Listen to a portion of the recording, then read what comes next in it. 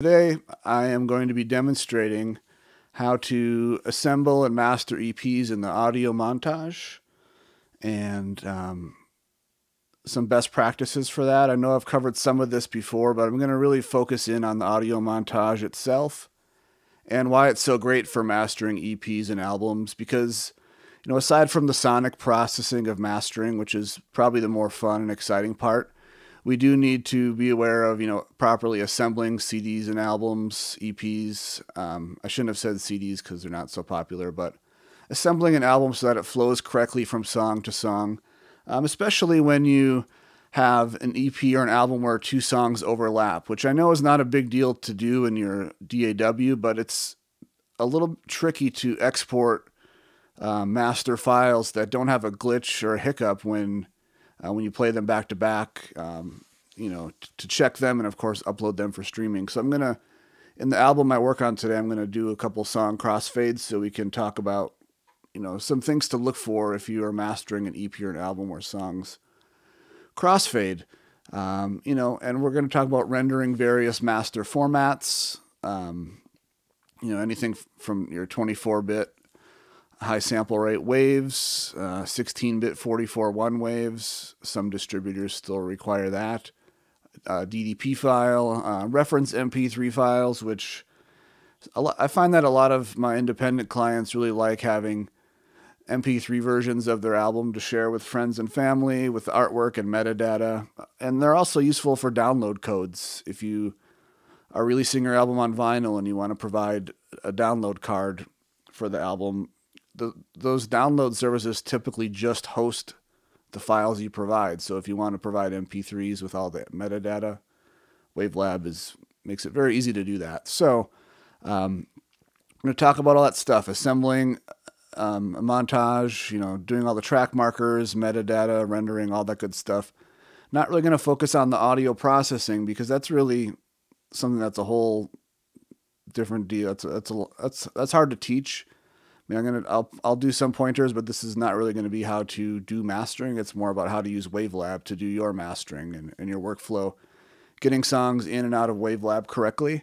A couple of things I wanted to mention would be this website I have called wavelabhelp.com, and you can go on there and download a bunch of presets and files that I've created.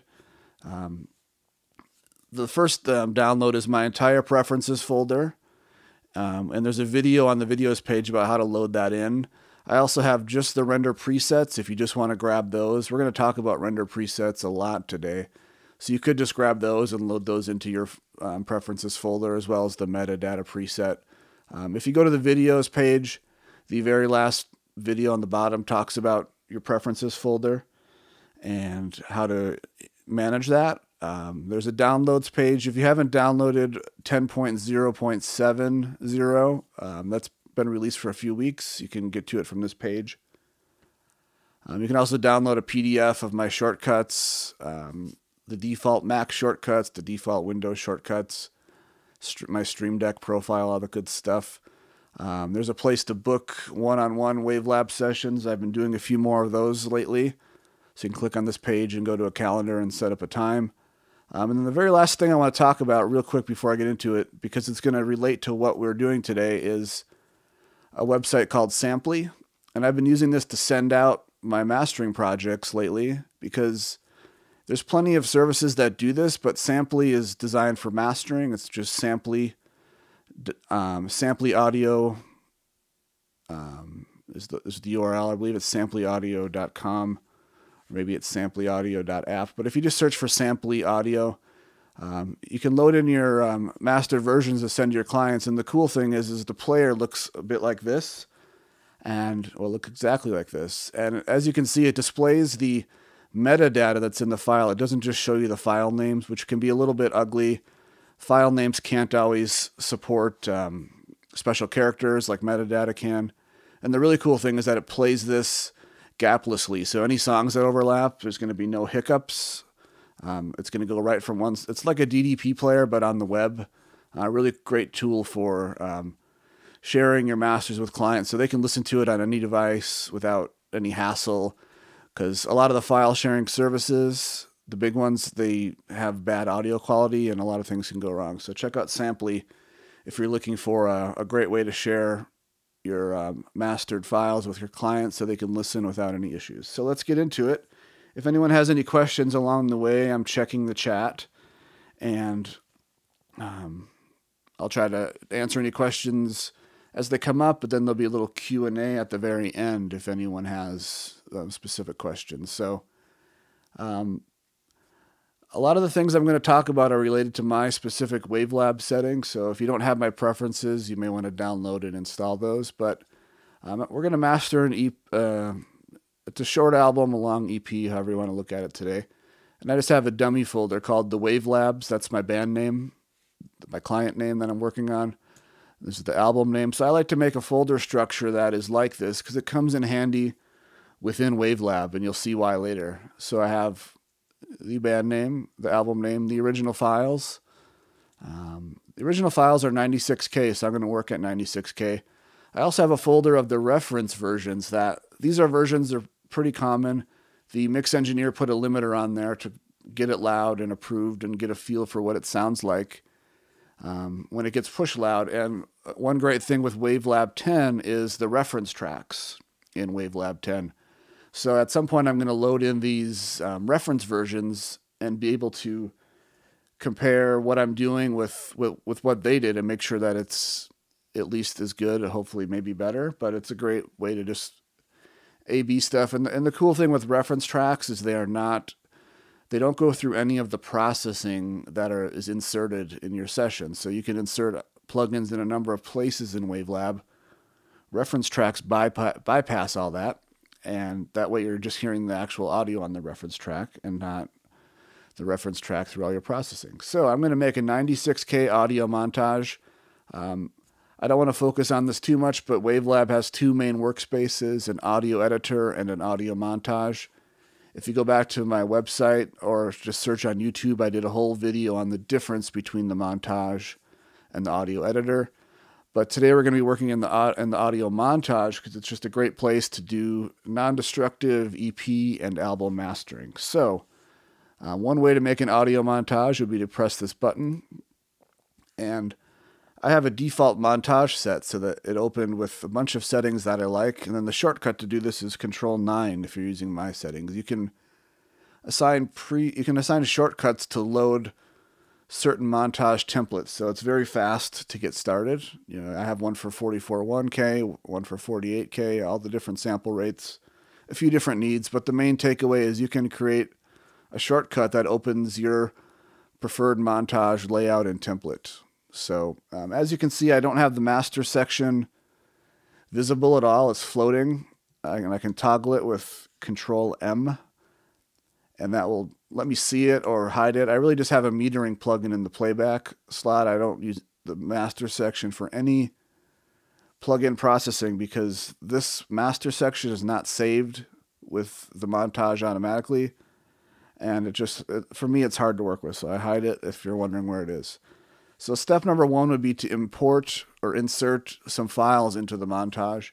Now, an important thing to know about WaveLab is it doesn't copy the files for you. So that's why I've already put the files I would need in a very specific place. You know, they're not in my downloads folder. They're not on my desktop. They're not in some random place. They are in the folder for this project and for a good reason. And it's original files. So I've already done that. And I mention this because some programs will copy the audio files for you when you load them into a project. WaveLab does not really do that. So you have to be really careful and sort of disciplined about where your files are.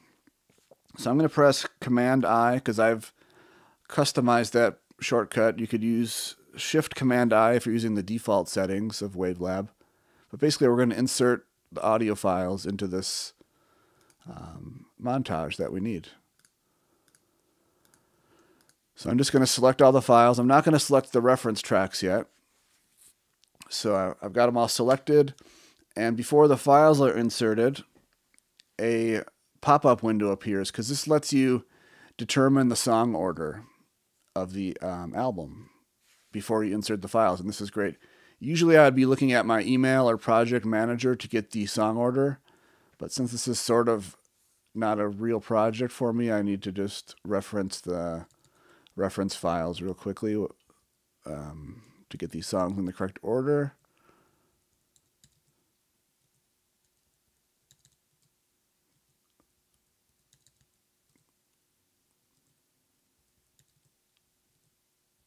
All right, so now I've got the songs in the correct order in my list here. There's a few ways that we can insert them into the montage. And the first one is to line up all the clips or all the songs on one audio montage track. And that's not bad. I don't want to do it because I don't want to redo my ordering, but that would put all the songs on one single montage track, which is not really a problem because WaveLab has clip effects where we can put plugins on each song directly. I really prefer to use the stagger option. That's going to alternate the files between two tracks. And I just prefer this layout and look. It's a personal preference. You can overlap clips if you just use a single track, but I like to overlap clips, if we have two songs that crossfade. I like to use those on two tracks because you just get a little more control over the fade out and the fade in, and you still get plenty of waveform visibility. So I'm going to choose stagger. The third option would be perhaps if you're mastering stems, this puts all the files on their own track starting at 0. Not really useful for mastering unless you're doing stems. So I'm choosing the second option. And as you can see, it laid out the songs in the order I told it to. My particular settings of WaveLab tell it to add no extra time between the files because there are times when I don't want any time added. I like to set the song spacing manually by listening rather than just have it set to 2 seconds or something random. So we'll get to that. The first thing I like to do though is save it. Command S. And this is part of why I have such a strict file management structure. I'm going to copy the band name, put it here, put a dash, copy the album title, put it there, and I have a little clipboard helper tool that pastes this text of 6496 digital master version 1 _. The 64 means that WaveLab is processing in 64-bit floating point precision. It's a 96K sample rate montage. It's the digital master. It's not the vinyl master or anything. It's version 1, and the _ just indicates that it's the master montage with all the plugins, which we'll get to later. And you'll notice that WaveLab, by default, it's going to choose to save the montage in the same folder where the files came from, which I find to be very helpful. That's usually what I want. And so that's where I'm going to save the montage. You could save the montage somewhere else, but I don't see why you would. Typically, I want the montage to be right by the files it came from. So I'm going to press save and lock that in. Now, the first thing I like to do is trim up and clean up the files. This is going to be more of like an in-the-box mastering session where there's no analog gear used. And if I were using analog gear, I would probably do that in another montage session because it can get a little messy and a lot of plugins. And my preferred method is to, get the song sounding as good as possible through the analog chain, get them very close, get everything trimmed up, cleaned up, and then load them into a clean montage to kind of assemble and finalize, and some small tweaks, which you can still do. But we're going to approach this from an in-the-box session, but a lot of this would apply. Let's say you already have things really dialed in and you're just assembling the montage for final output. So we're going to trim these up. My captures from analog, if I was doing an analog thing, would already be trimmed up. Not only trimmed up, but they would have 200 milliseconds of digital silence, which comes in handy when you're doing the track markers. But you can use Shift and the scroll wheel to enlarge the waveform, which I find handy for this step. I'm going to kind of go quickly through this because it's not the most exciting part, but I'm going to, that's some noise, and this is where the actual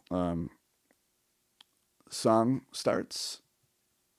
And you can determine that by listening where the song starts. If there's rustling you want to get rid of.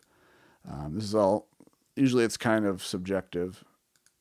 So, and then I would hit play and listen to how that ends. And I typically want to do a fade out. There looks like a little click there that we could clean up, but I typically tend to fade out the ends of each clip so that any noise floor, fades to 0 between the songs. And there's no right or wrong way to do it. It's just what sounds good to you. And then the next song, there's a little bit of room tone and dead space. And then I would just listen and say, okay, that song is ending and that song is starting. So how does it sound? Does it need more space? Does it need less space? That's really, some clients leave it to your judgment to do, what you think is best, and you fine tune it. Some people give you I have some clients that give me a continuous file of the entire album that's already sequenced how they want. And I put that on a reference track, which I'll show you in a little bit. And the cool thing with that is you can visually line up what they did and prefer to your files.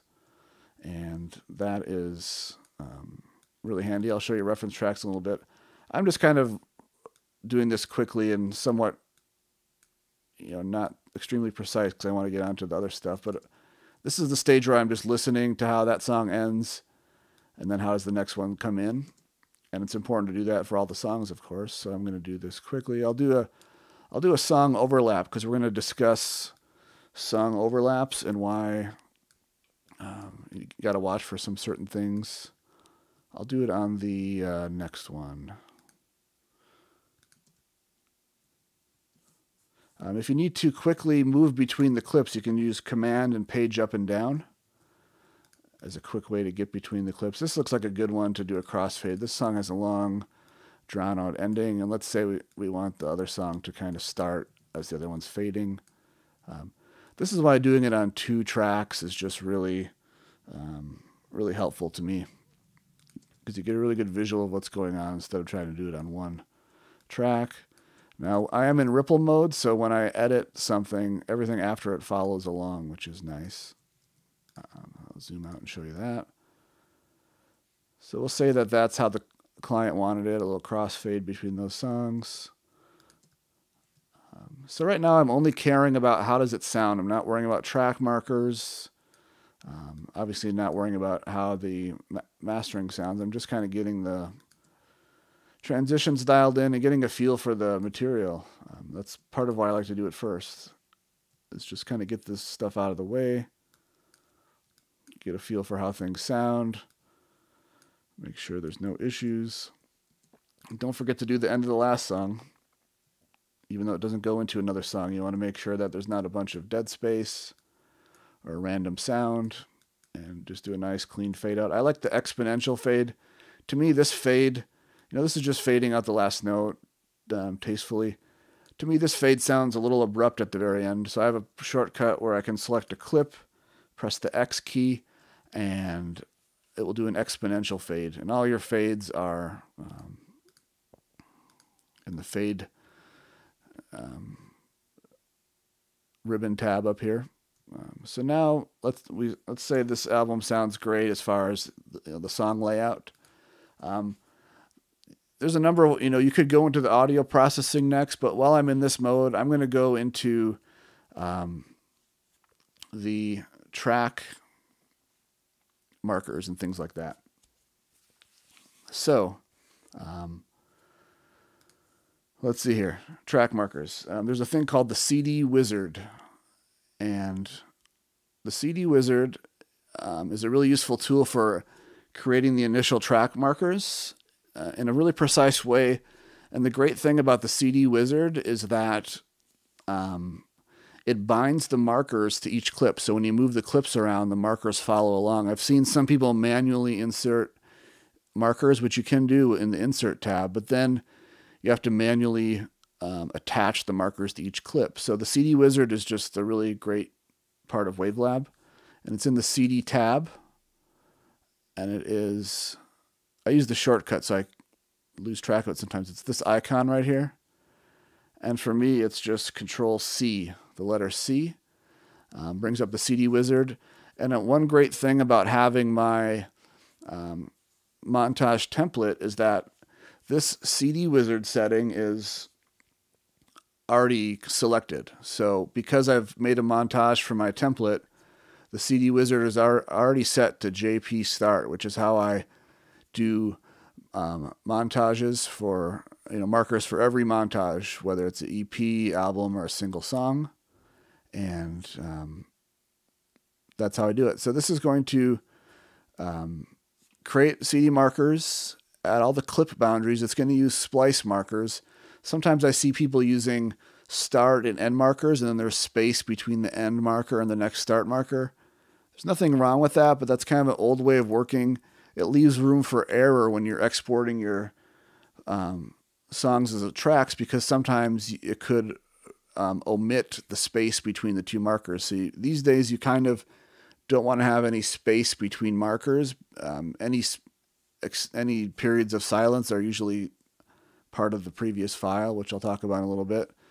It's going to quantize the CD markers to the nearest CD frame, which, even if you're not making CDs, I like to do this because you never know if a client is going to make CDs at some point. I like all my EPs and albums to have quantized markers, because then you're kind of future-proofed against if they decide to make CDs. And we're talking fractions of a second, but with some projects that can make a difference, and this way you're just kind of protected.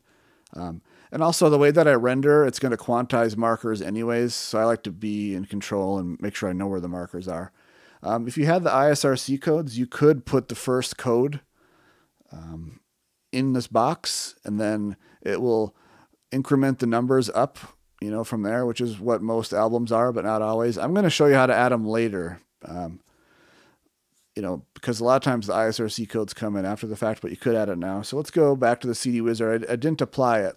So for me, this is like a split-second move because I have a stream deck, but I just wanted to show you what I'm doing.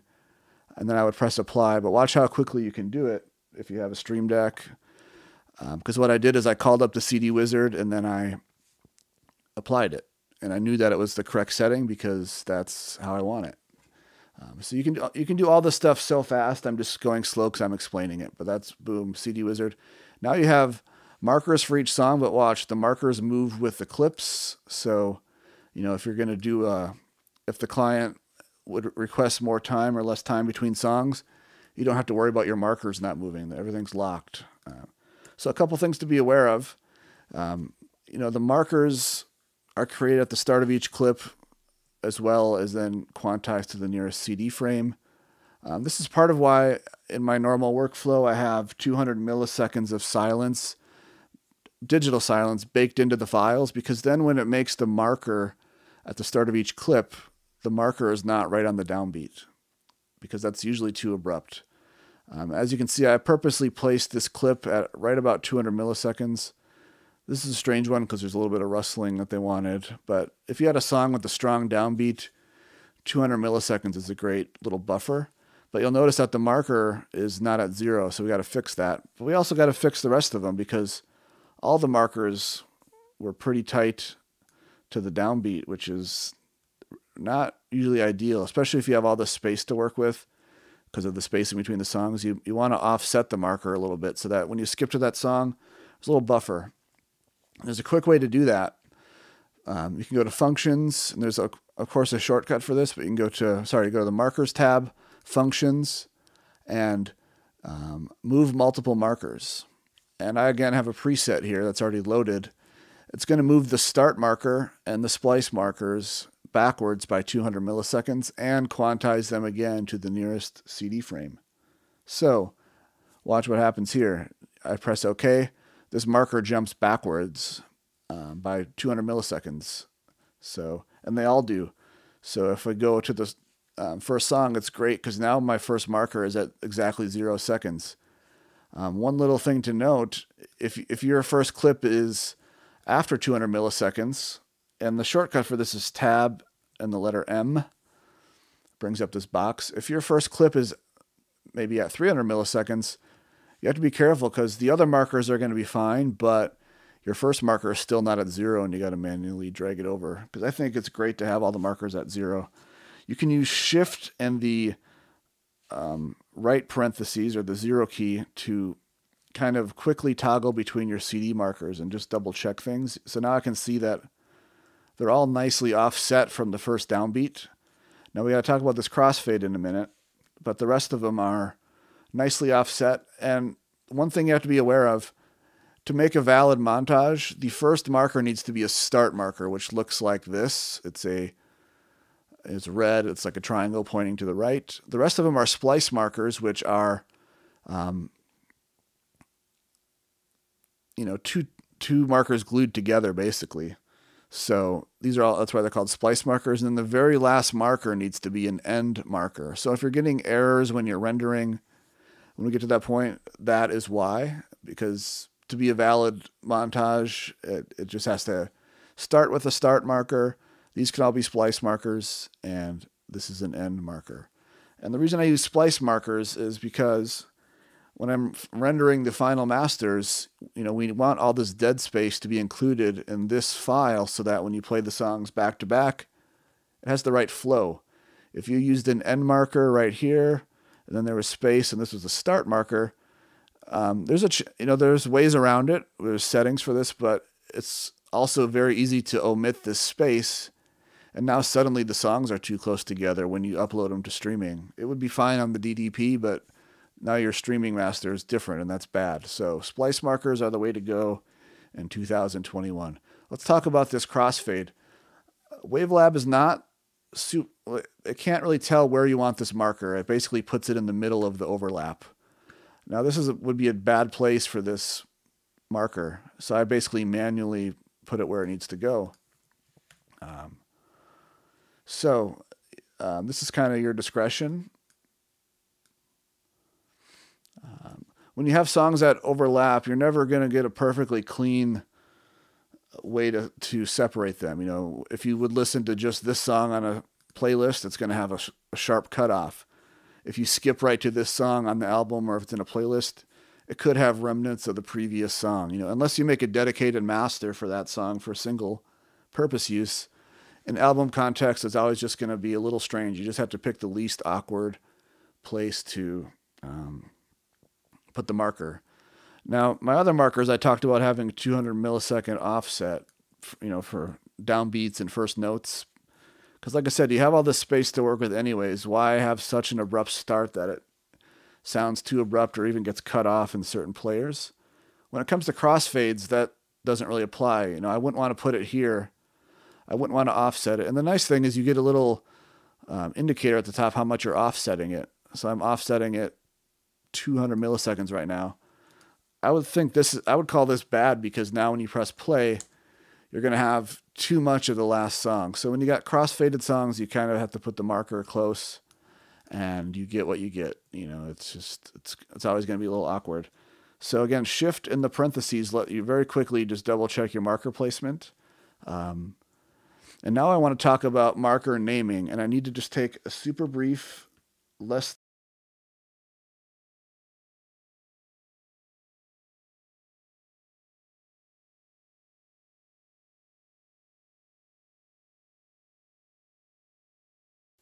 All right, sorry about that timeout. I had to get something opened, and I wasn't quite sure where it was. Normally, I have a project management app or email where all the titles are, but for the sake of this video, I just made a little note, and it has all the details of the album. Because as you'll notice, the marker names are the song or the original file names. And that's not really what you want, because the way WaveLab works, if you get the marker names exactly what the song title should be, then everything else is easier down the line. Just trust me on that. Now, there's also the clips tab. The clips tab, I always keep the original names, because you want to know if it's mix 2, mix 3, vocal up. You never want to change the clips name, because you really want to know what the original title was. So the markers tab is what I'm talking about here. We wanted to clean up these names because they're pretty bad. But it's pretty common if you're getting outside masters to have files with this type of name. So I'm copying the true song titles that the client provided, pasting them in the markers tab. And it's very important that you copy only the title, and there's no empty spaces after the name or before the name.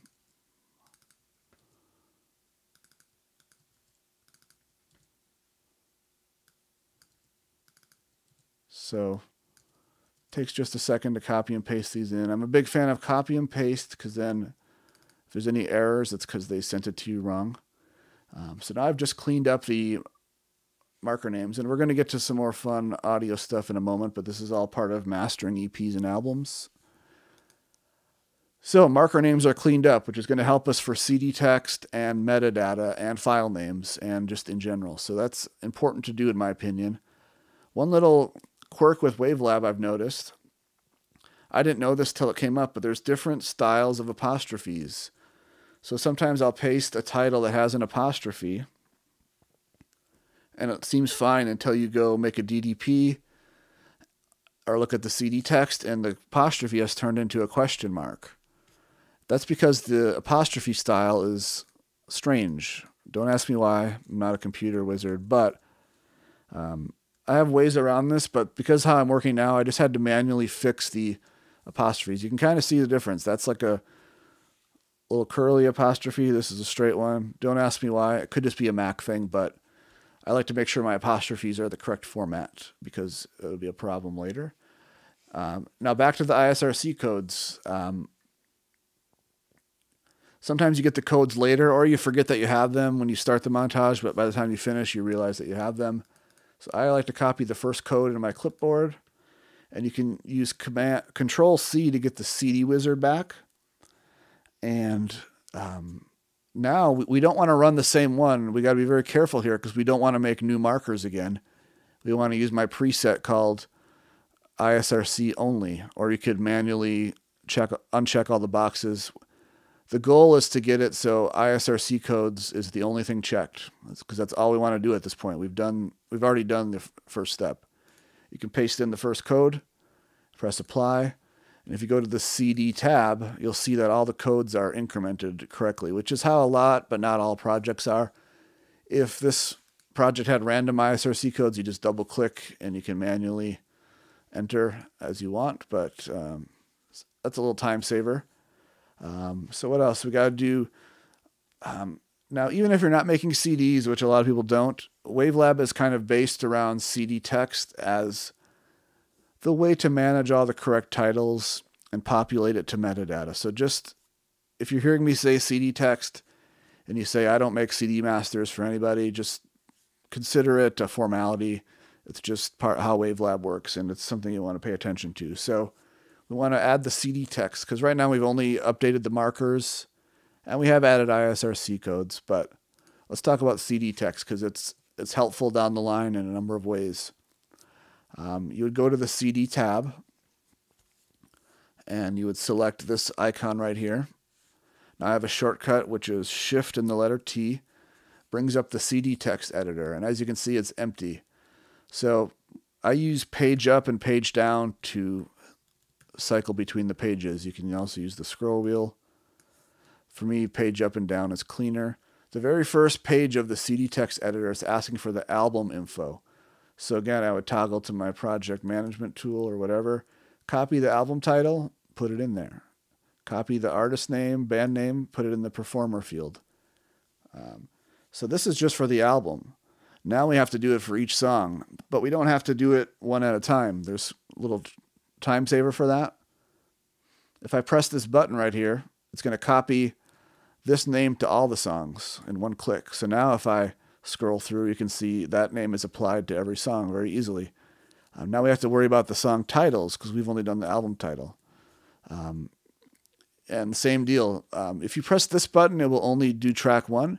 If you press this button over here, it's going to copy the marker names to each song title. Now, if you remember, we correctly named the markers just like the song titles are supposed to be, so everything's accurate. So in one press of a button, all the song titles, the correct song titles, are pushed to the CD text name. And you can double check it with page up and down. I like to put my cursor at the end of a title and then cycle through them, because now you can make sure there's no empty space after them, or you don't want to have your cursor out here. That means there's dead space. And you can make sure that none of the apostrophes turned into question marks and none of the accents or special characters. I have restrict to ASCII on, which is what CD text is. Sometimes titles need special characters, and that's something we manage later on in metadata. But for most titles, this works. So everything's clean and looks good. You can add songwriter, composer, arranger. I tend to not do that for most projects unless it's jazz or classical. Sometimes I'll add that. But this is what I do for 99% of projects.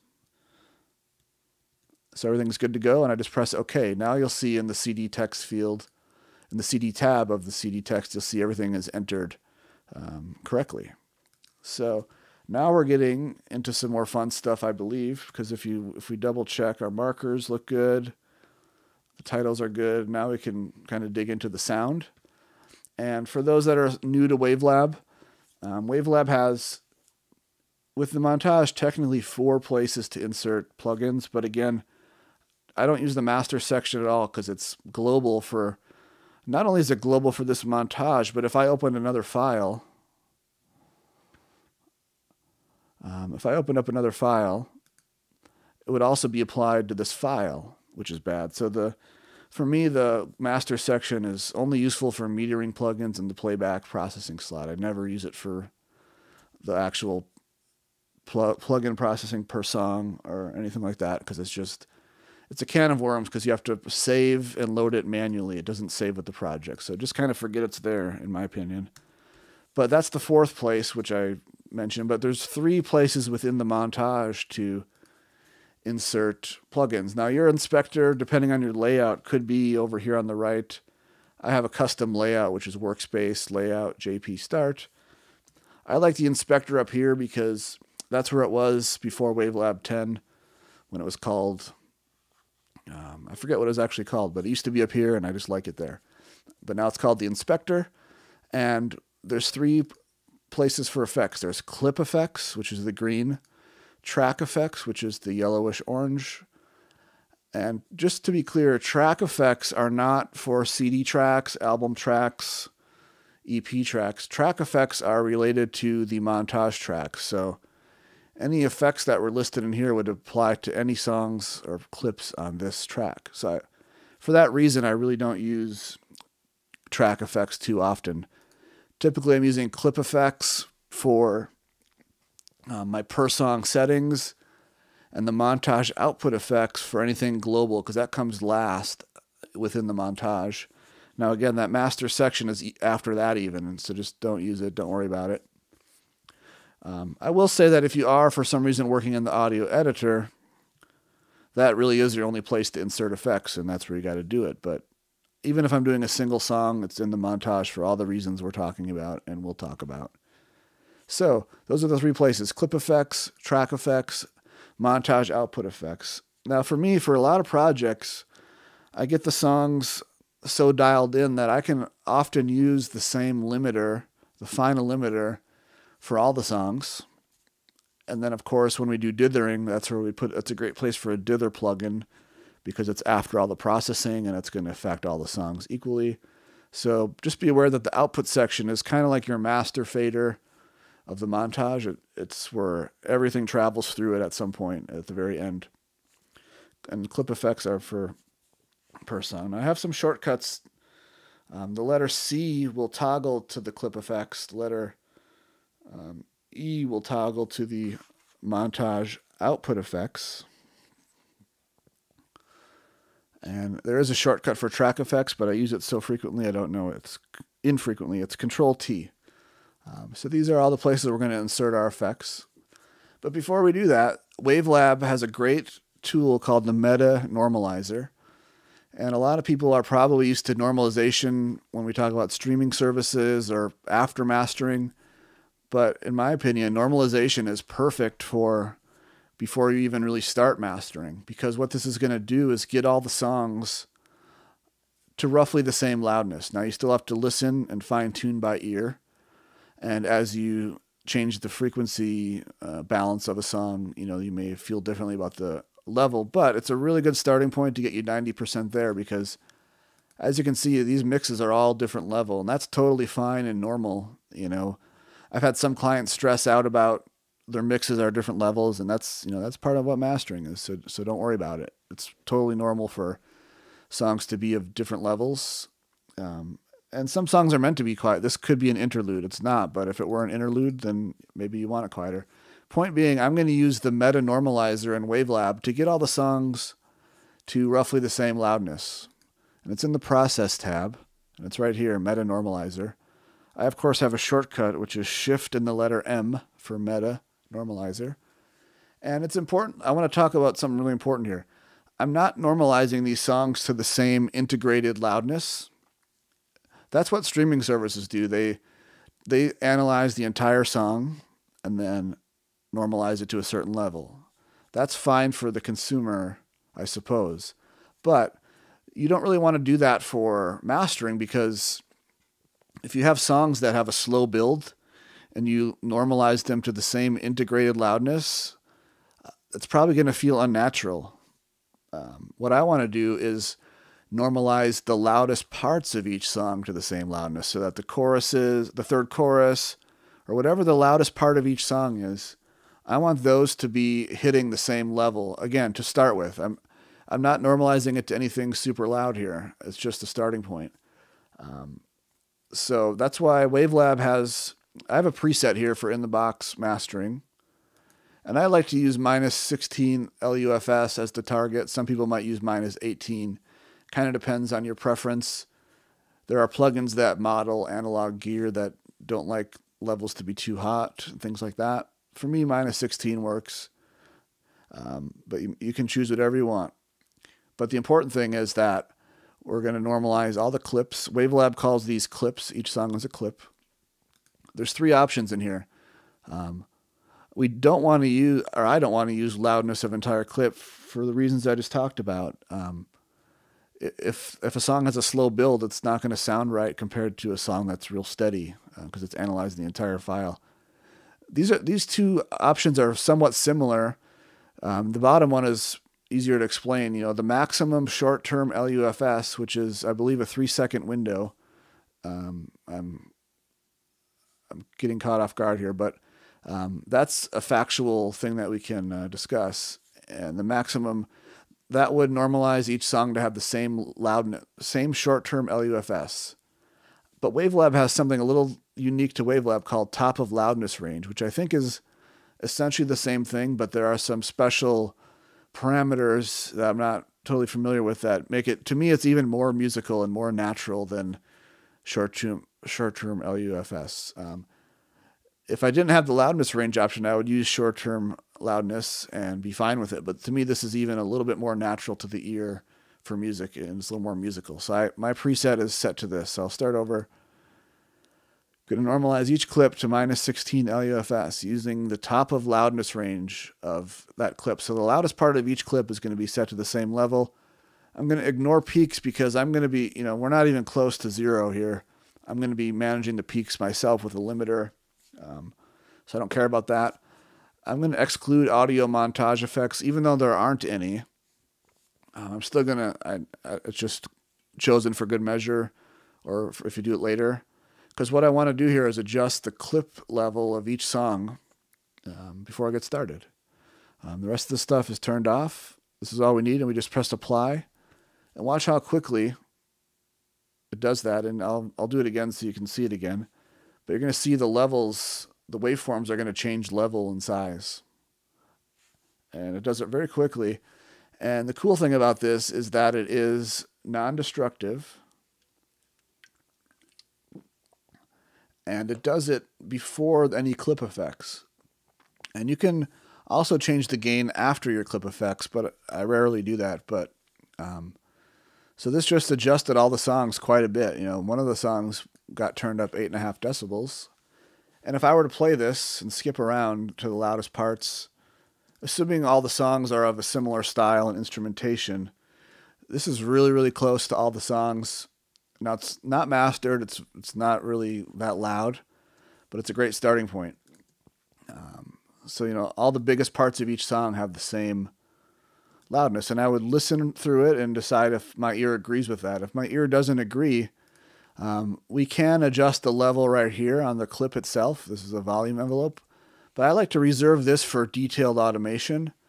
So if I felt that maybe, it turned this song up 8.5 decibels. If I felt like maybe that was a little extreme, I could just click in here and say, how about let's go 6 decibels, 6.5. Does that sound right? And then I would listen to that and say, yeah, okay, that feels better when I'm skipping from song to song. Now they all feel like they're the same level, and maybe even a better starting point. But the meta normalizer gets you so close very quickly.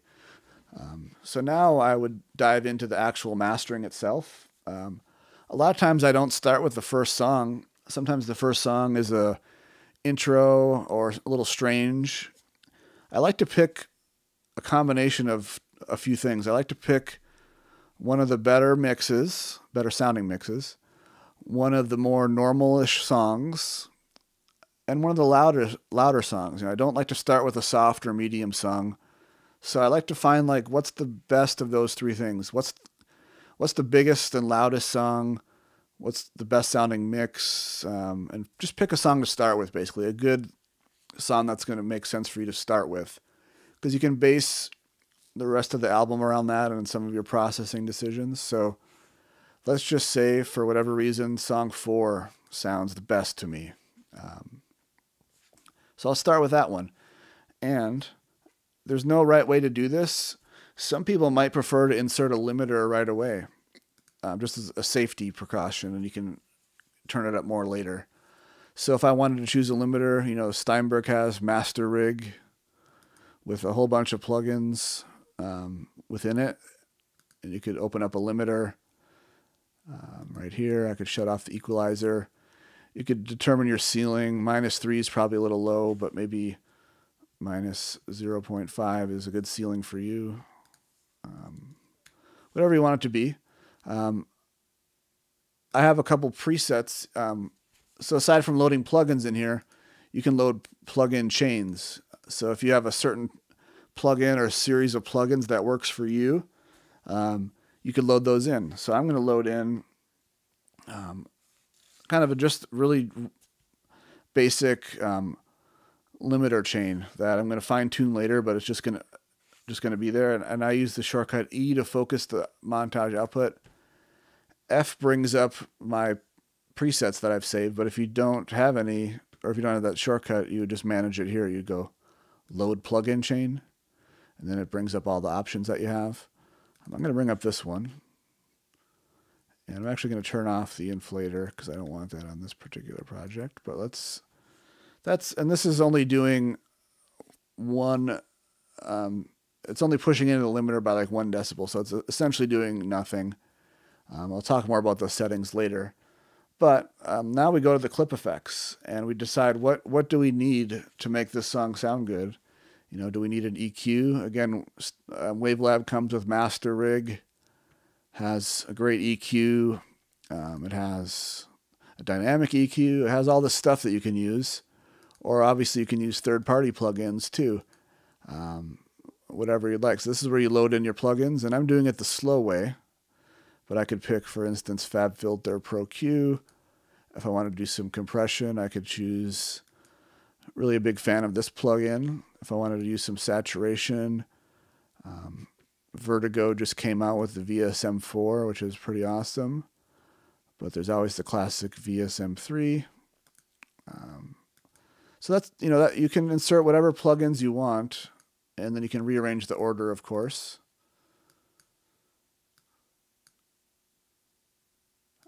If you need to change the order. But what I like to do, I have some presets that work for me. Now, I'm not saying they'll work for you, but the way that I work here, I've normalized the songs to a certain level to start with, always. And again, that's non-destructive, so it's not making new files. If you go back to our folder, you'll see that the only file that's been created is the montage, which is very small, 31 kilobytes. And a backups folder with a bunch of backups, but you get the idea. It's only referencing the files that I loaded in. So, and I should talk about reference tracks very soon, but let's go back to clip effects. I have a plugin chain that is a great starting point. It loads in a bunch of plugins that I like. I don't use them all. I eliminate some, and as you can see, it loads an EQ, but it's not doing anything. I don't believe in presets for like certain genres. It's just flat, but it's at some common frequency points that I like. Same with this one. So this kind of gets me very close. I mean, when I press play, you can see that this song is minus 10.5 LUFS, which is not the final level it's going to be, but it's really in the ballpark already, and I can decide if it's good there. If I want to go louder, I could add more output gain of this compressor. It's already adding 6 dB of output gain. It's last in the chain, but it's blended, so it's not quite that. Closer to 3 decibels. But, you know, if I wanted to go a little louder, I would just turn it up. And again, these are just clip effects, so it's only affecting this song. It's not affecting any of the other songs. And if I decided I wanted to make it even a little louder, which I usually do, then I could figure out what's a good limiter setting. You know, am I adding 2 dB of gain, 3 dB of gain? Whatever sounds good. I'm not really here to teach you how to do mastering because it's so personal and it takes a long time to learn and develop your ears, all that stuff. So, but now that you can see, now that I've added some additional limiting, it's in the -9 range, and maybe that's what sounds good for this project. Who knows? There's no right number. I don't believe in mastering to numbers for streaming or CD. You just make one master for digital that sounds great, and hopefully your client loves it too. So let's say that I've done all the work that I need to this song. You know, I've done maybe, just because it's a multi-band compressor doesn't mean you have to use all the bands. Maybe it just needs a little low end tightening up here. Anyways, let's say I love how this sounds. And let's say all the songs have a similar arrangement. You know, it's a band situation and they're all recorded on the same weekend and it's very similar. Of course, you have to adjust from song to song, but let's say this is a great starting point for the rest of the songs.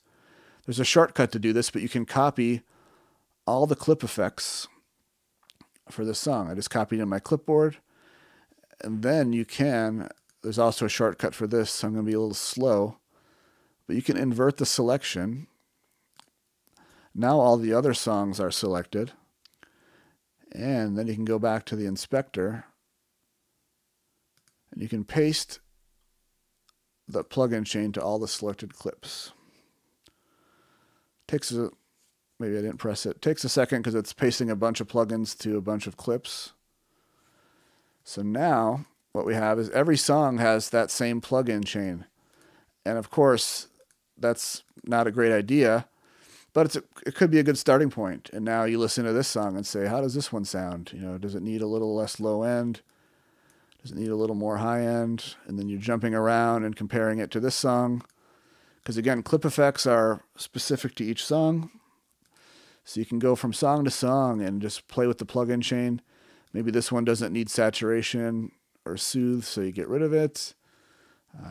Maybe this one, you know, feels a little soft yet, but you like the gain reduction that's happening, so you add some output gain. Maybe the start of it feels a little soft, so you do some level automation.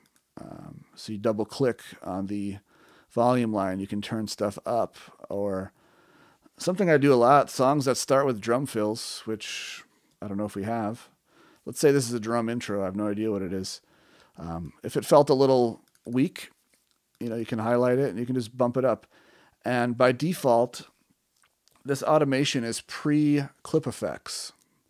So I'm essentially driving more signal into my clip effects chain. If you wanted it to be afterwards, you would go to envelope and you would select envelope after effects. And now it's after all your clip effects, but before the limiting, of course. I rarely do that. I usually keep it like this. I've had cases where songs are too dynamic and you need to turn it up. Let's say like we love how loud it is at the third chorus, but maybe, you know, the front half, and I'm doing this very general here to be fast. I would obviously do it in more detail, but let's say the beginning feels a little soft. You know, you could raise up the level. I do actually quite a lot of volume automation and mastering, more than I see people talking about online. I think it's really effective because rather than slam it harder with a limiter and compression, why not just automate up the quieter parts if it's too dynamic? It happens. I've also had, let's see if there's a good case. If for some reason the last chorus gets too loud, you can even I'm not saying it does, but if we felt like this part was hitting the limiter too much, but we like the rest of the song, we can even back it down. So the envelope automation is really useful in WaveLab. Again, it's per clip. It's before the clip effects. But also, if you decided that you love this processing and you want it louder, you could go to Clip tab and you could turn up the post gain level. And this is going to be after the plug-in chain for that clip. Don't do that too often, but it is there. Let's talk about reference tracks. And if anyone has any questions, feel free to ask them in the chat. I've got my eye on it. But let's talk about reference tracks, because now let's say I feel pretty good about my mastering work. I like how it sounds. Now it's time to see what do their reference versions sound like. You know, reference versions can be loud and limited versions from the mix engineer. References could be, you know, other songs. You know, maybe you have a song that you mastered that you like and you can load in that WAV file. WaveLab 10 has a new thing called reference tracks, and you can, of course, press the plus button and add a reference track. My custom shortcut is Control-Option-Command-R, and that adds a new track, and you'll see it has an R right on the track. I like to put it on the bottom, so I use Shift and the down arrow, up and down arrow to move it around. Now, reference tracks are cool because when I put audio on this track, it's not going to play at the same time as this audio. I'm not going to hear both. I'm not going to hear both things at the same time, which you would in most pieces of software. So I'm going to grab all the reference versions and load those in. Now these are 48K, and this is a 96K montage. And I guess I should have pointed out that WaveLab doesn't resample on the fly. So if you try to load in a different sample rate file, it's going to have to convert it. And if I was mastering these files, I would make sure I was using a high quality setting. But since this is just for reference and we're trying to do a video here, I'm just going to press OK. It's going to quickly resample those files to 96 so we can get them in this montage. And for this case, I do want to line them up on the current track. And this is where I might eyeball them. Or on the other hand, if the client would have sent me a single filed album to match their spacing, you know, you can load it in, then move your actual clips around to match theirs. This is not one of those cases. I'm just moving them around so that when I toggle between them, they're kind of in sync. You know, it doesn't need to be sample accurate as long as it's pretty close to, so that when you toggle, you're hearing the same part of the song. I'm not going to do them all in the interest of time. I do see a question over there. Let's do the first four, but you get the idea. You want to resync them. And the other thing, too, if you don't get reference versions, before you start doing it, once you lay out the album and before you start doing any work, you could also do this trick. You could make a reference track, and you can use copy clips to reference track. And that's going to drop them down. It's being a little slow because I have plugins. So that's why you would probably want to do it. There's a few reasons you want to do it first, because you don't want to hear your plugins again. That'd be pointless. But my point is you can copy clips to a reference track, and you probably want to do that first so that you have clean, untouched versions of the, you know, mixes, so you can toggle between what they sounded like and what you're doing and make sure it's better. So there's a few ways to use reference tracks. The meta normalizer is showing dB and not LUFS. It probably is because you're on Elements. You know, WaveLab Elements has some limitations that I'm not fully aware of because I don't use it myself. But WaveLab Pro, you know, you can normalize to LUFS and more specifically top of loudness range or short term, which to me is more musical for getting started and listening, to be honest, but that's a different story. But my point is, I don't suggest using the entire clip because that can get weird if it's very dynamic songs. So what I've done here is I've loaded, this is from the mix engineer. You know, he slammed them with a limiter, for better or worse. And now we have to make sure that we're not worse than that, because that would be bad. So my point is, when I play this, I'm still hearing what I did. The reference tracks are there. If I want to hear the reference limited version, I press this little ear icon, and as you can see, it mutes the other tracks and solos this one. And now I'm hearing, what the mix engineer did with some limiting. And the other cool thing about this is there's two settings, but we are not influencing the meters. I haven't done it in a while, so I lose track of where the setting is, but I'll get to that. Oh yeah, it's in this little box. You can send this to your playback processing. If you want to see the loudness of this track, you can choose this option, but otherwise it's going to keep showing you the metering of your work, and it's just giving you the audio. You can also route this to another hardware output. So what I do, because I have a really nice monitor controller, I listen to everything through outputs 1 and 2, but I have a large interface with a lot of digital outputs. So I could set up in my preferences here, raw. Now I'm using a different sound card. It's a long story. I usually use the RME. But if you have multiple outputs, you could assign, I'll just do it. You can press the plus sign. You can press reference. You want to be a reference track and not a regular track. Then you could choose, if you had outputs 3 and 4, you could select outputs 3 and 4 for left and right of the reference track. And then now you see you have, well, I cleared the name, but you could select this. Point being, you could send the reference track to a whole nother stereo output so that you don't even have to use the solo button. You could be playing what you're working on, and then you could toggle on your monitor controller with the hardware to be this reference track instead. So instead of toggling in the software, if you have a nicer setup, you could toggle between what you're doing and the reference track on your monitor controller itself, which is how I do it. But this is a quick way if you have a smaller interface with just 2 outputs. And again, the cool thing about this is, even though I have a limiter on the output section, it's not going through this limiter.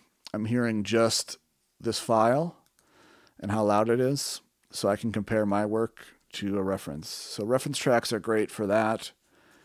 Great for, again, referencing your masters up to a particular sequence, a whole number of things.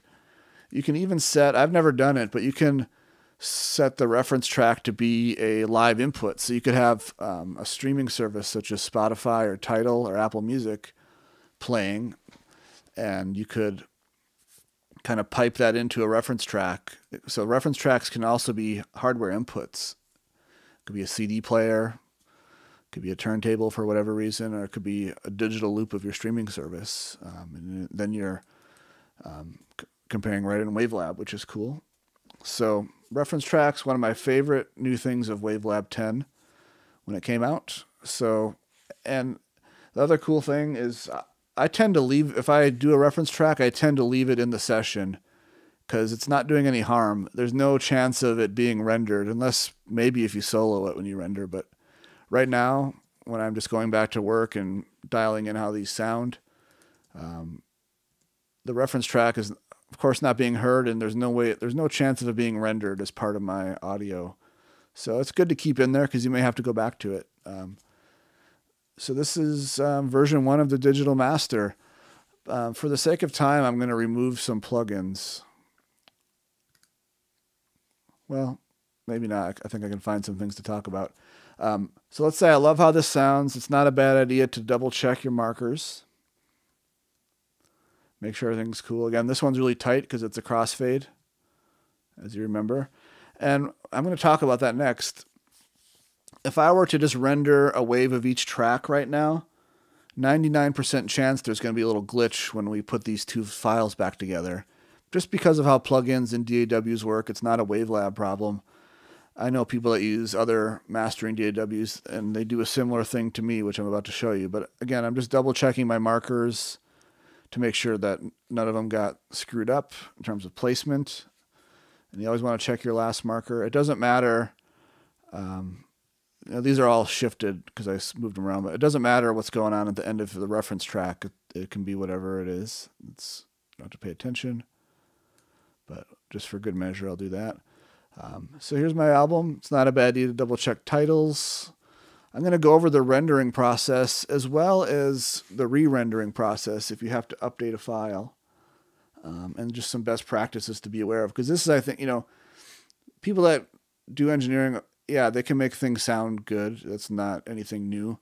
But what I'm here to show you is how to get things in and out of WaveLab that not only sound good, but are correctly rendered, formatted, all the detailed stuff that is mastering that often gets overlooked or not talked about as much. But it is important that it's important that what we're seeing and hearing in the DAW gets rendered out and in the correct format and all these details. So I'm about to do some rendering now, because this is where people get lost when they're new to WaveLab especially.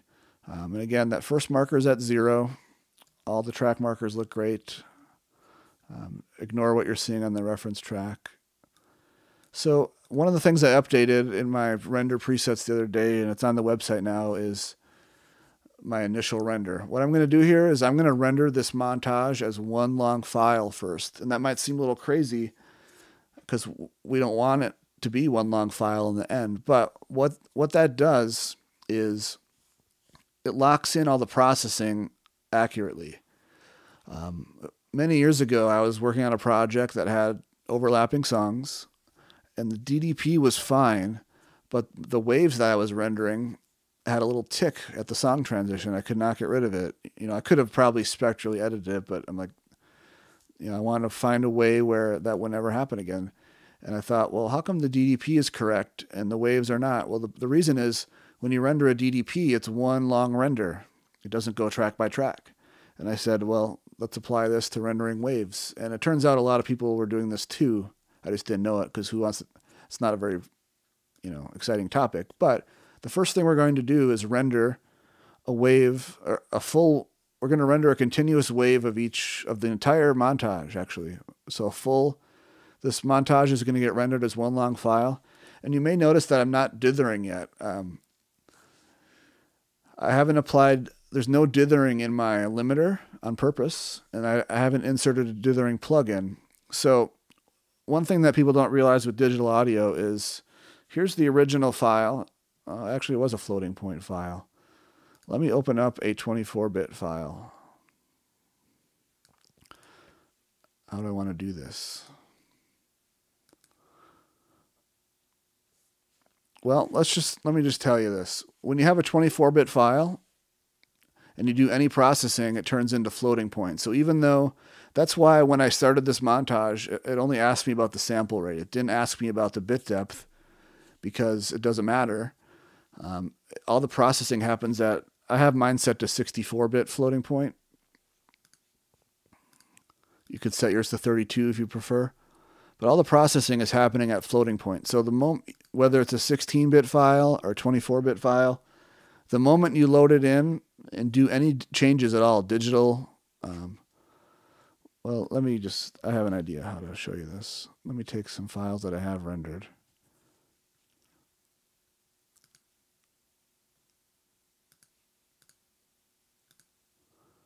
Here's a 24-bit. This is a mastered song, so when I play this, I'll have to bypass all this. When I play this file and check the bit depth meter that comes with WaveLab, which is a great tool in the tool windows menu, it's 24-bit because that's what I rendered it as. This is a final file, or it could be an incoming mix that's 24-bit. But watch what happens as soon as I do any gain change. I just changed the gain by 0.4 of a decibel. Now it's floating point. So no matter what your files come in at, as soon as you do any processing, it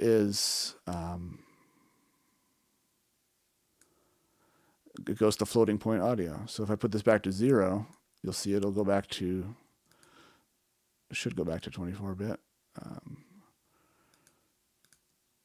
Yep, 24-bit, because that's what the file is. Any processing, floating point. This is true for plugins as well. Once you start EQing, doing any plugin work. So my point is, the audio that I'm working with, no matter what it started out as, because I'm doing processing in the digital realm, it's floating point. And I'm going to render a file that is floating point. I don't want to reduce to 24 or 16 yet. I don't want to commit to that. All I want to do is lock in and bake in the processing that I'm hearing. We'll do dithering later when we render the files, but for now I'm rendering a floating point file. So WaveLab has the Render tab. And the cool thing with the Render tab is it has render presets. And as you can see, I have a bunch. This is one thing I updated. I used to have 2 options here, and they weren't really named very well they were named well for me, but not other people. So the first one is 00, initial montage render. And the reason I named it 00 is so it's at the top. And you'll notice there's a little underline under 0. So I can just open this menu and press 0, and it selects that for me. But basically, we want to choose this option, an initial montage render. And I do this even if it's a single song, for reasons I'll explain to you. But of course, for EPs and albums. And what that does, the presets change a bunch of these settings to certain things, which I'll run through real quick. We do want to render the whole montage. We don't want to do it by tracks yet. We want it to be a 64-bit floating point wave. We want the name to be unchanged. And then there's 2 things we have to manually set. We have to set the location where it renders, and we have to give it a name. But the render presets get a lot of stuff started for you. So now what I do next is determine a location, and I press the folder, select destination folder, and I'm going to navigate to this project, the WaveLabs, and I'm going to go into the album. I'm not going to go into original files, just the album. And I'm going to create a new folder and type in 96K renders. I have shortcuts for all this because I do it all day, every day. And it creates a new folder called 96K renders, and that's all you have to worry about. The other thing we have to do is give it a name, this file a name. And I like to give it a useful name, something that represents the artist name and the album title and the version number. So I would simply copy the artist name from this area, which is very handy that it's there. Maybe do an underscore to separate it. Paste the album name, underscore, version 1. So I'm just calling this artist name, album name, version 1. If it's a long name, sometimes I'll abbreviate it because this is just for internal purposes. So we're going to render a full wave to this 96K renders folder, and you can press start or you can press command and return, and let's see how long this takes because I have a few other things I want to talk about while it's rendering.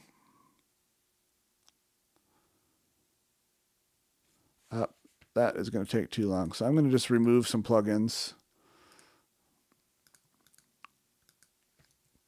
just so it renders faster. So don't pay attention to what I'm doing. The only bummer is the waveforms aren't going to look huge and fat, but you'll get the idea.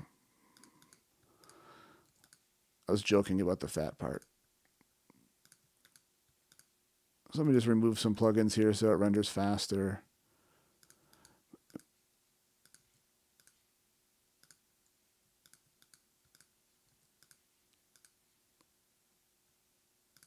Of course, the render speed is going to depend on your computer and what plugins you're using, what sample rate. But I just cleared all my clip effects just for the demonstration purposes. Of course, you would not want to do that. But let's say we still love how this sounds. Now we got to render it. All the stuff I talked about. Render preset. Give it a location. Give it a name. Press go. Now my output limiter is still on there, although it's bypassed. See, I'm getting distracted by showing you stuff. Let me just take that off too. I'll use at least a limiter so something's happening. So this is rendering the full montage. Now there's a few things I want to talk about while this is happening because it won't take too long now. It's rendering one wave file of the whole montage, but some of the other things in the render preset that I didn't talk about are these options. And option number 1 is to bypass the master section. Because I don't have any processing in there anyways, I'd like to just bypass it just for good measure. Now I always have, I don't even have the faders showing, but they're always at 0 and locked, as you can see here. And in the inspector, there is a fader and a pan, but I always keep that at 0 and locked too. I do all my level work with, the clips tab, the plugins. I don't ever want to change. I want all this to be at 0 and centered. I don't really want to ever change these things. But If for some reason you did, you could unlock it and play with the panning or level of a clip, but I like to just keep it locked for safety. But the other things, so it's going to bypass the master section.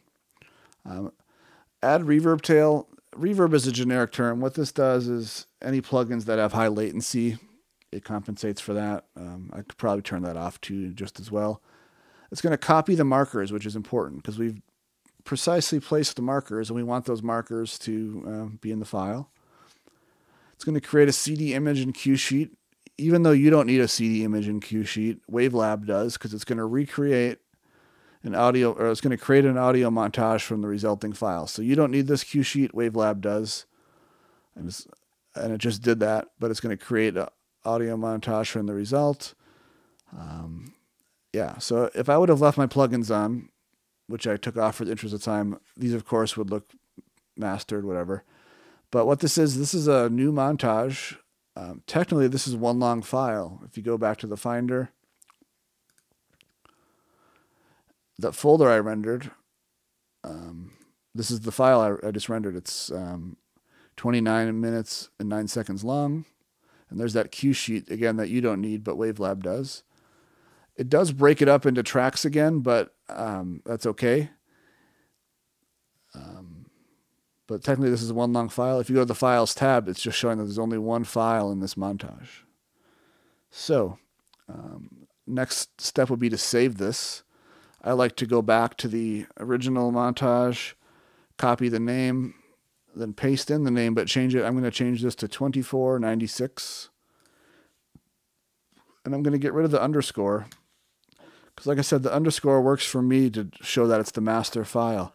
That way, when I right-click and look at my recent montages, I can see all the ones with the dash are the master, and the rest are the derivatives. And the reason I put 24 in the name is because now I'm going to add a 24-bit dithering plugin. If you recall, I didn't dither on purpose, and if we play this audio, it's floating point. So we do need to dither before we render any 24 or 16-bit files. So the place to insert a dithering plugin clearly would be the montage output section. And WaveLab comes with isotope M-bit dithering. And you can change the settings to how you prefer, save presets, the whole deal. I have a different dithering plugin that I like made by Goodhertz and a preset for it. So I'm going to choose 24-bit dither. And one reason why I like this plugin is it has its own bit depth meter, and Goodhertz just makes really good plugins. So that's that. And again, you can insert that really quickly by having a plugin chain preset. Even though it's not a chain, it's just one plugin, but it's set how I want it. And now it's dithering to 24-bit, as you can see, because it's running live. If I were to bypass this, we're back in floating point. Great. So from this point, I can render my 24-bit 96K waves of this project. Now, if we go to that song that crossfaded, I don't have permission to play this audio for you, but I can guarantee you that at this transition, there's absolutely no tick, pop, hiccup. Sounds perfect. And we're going to check it again when we render the actual files, but we're already off to a great start because this sounds, there's just no glitch. I'm sure you've all tried to do gapless stuff in other programs, and there's inevitably some kind of tick or pop. I could even open this in the audio editor. Yeah, it's great. It's smooth. Nothing to worry about. Now we're going to render track by track, and now that all the plug-in processing load is off, except dithering is basically nothing in terms of processing. We don't have to worry about any glitches between songs. And as you can see too, all the dead space that we wanted, we wanted a little breath between songs.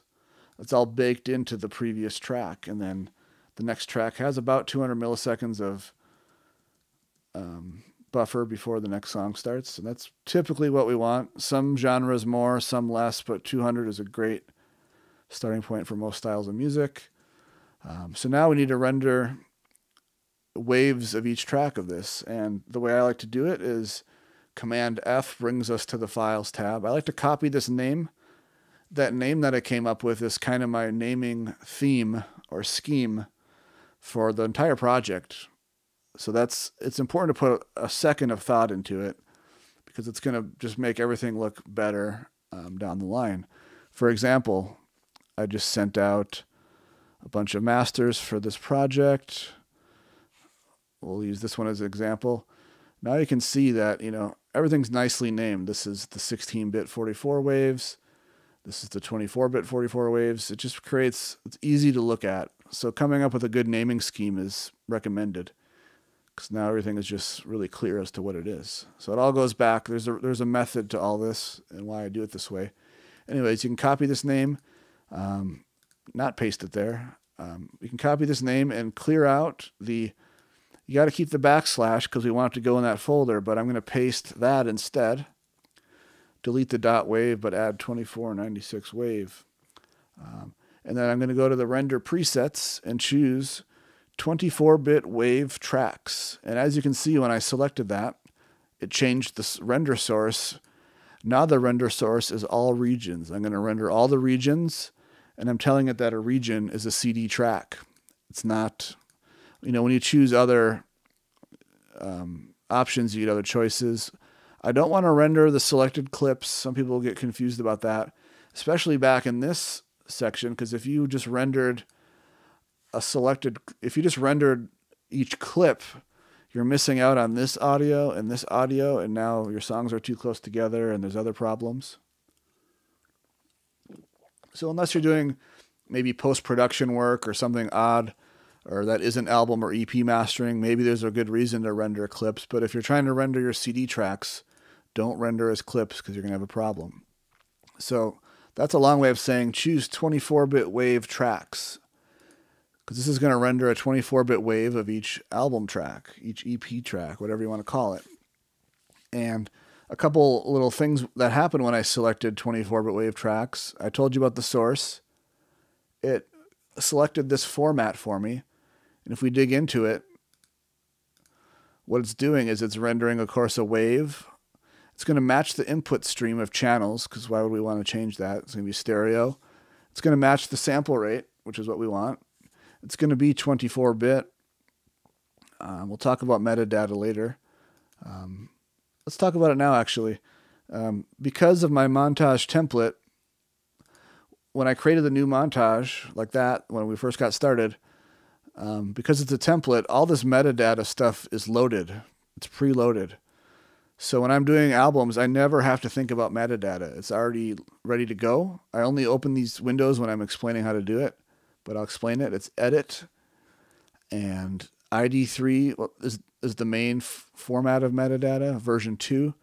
And what this is doing is it's populating all the CD text info we entered correctly over to metadata. That's why it's important, because basically you can enter this information once very quickly, and then it just gets pushed everywhere without having to think about it.